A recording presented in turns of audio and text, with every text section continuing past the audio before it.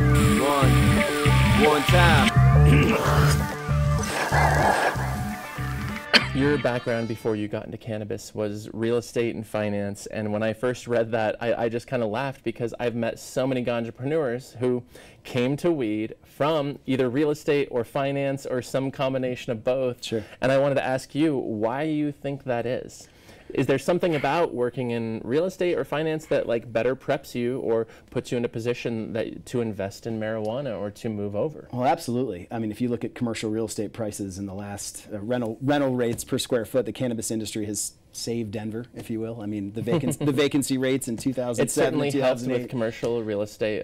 Yeah, for me, up the buildings. And for me, it was more ironic. I was actually holding on to a warehouse, and that we couldn't rent it out. And this is one of the first warehouses I had in 2009, and this was an option that happened, and we, it was very hard in the beginning. You'd go meet with lawyers and be like, "Can you really do this? You sure we could, put weed in these and plants in these?" So you had the warehouse. I had different warehouses. I've been in the industry a lot since the beginning, but Sure. My first warehouse I eventually sold was a property that I had in real estate, and it was And you grew in it eventually. We grew in it, right at the time when we were really scrambling to figure out what we were going to do with it because the market was so bad. But is there anything else about being in those two industries that really positions you to succeed in legal cannabis, another highly regulated industry? Yeah, I mean, I think that's why. I mean, obviously in banking and in real estate and finance, we come from a world of very high and heavy regulations. So systematically, it's interesting in Denver specifically because you watch an industry start and then regulations come about. So we were all kind of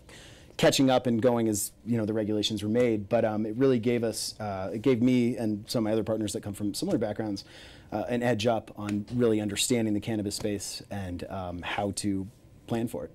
And as you mentioned, I mean, cannabis is a real estate play, whether you're talking about the commercial space you need to grow, but also, I mean, eventually maybe like a retail space if you're on that side of the business. Mm-hmm. I mean, if you have history in real estate, does that help you score a very lucrative, very centrally located store shop location? It certainly helps you in the wheeling and dealing, which is tough because obviously landlords, like anybody else, are going to have, they're high on the prize. They know they can get as much as they can out of Show me the money. Yeah, exactly, out of cannabis tenants. So you have to have a good negotiating prowess to be able to even get in the door with a lot of these people, because from our industry you have people from all different backgrounds, and some landlords won't take you seriously, but the second I can mention I have a real estate background, I'm in finance, I already own some properties, they'll continue the conversation and get a showing and do things that help us. It's fascinating. I think it's cool, and I don't know, I think I could see this turning into a story that I'll write in the next couple months.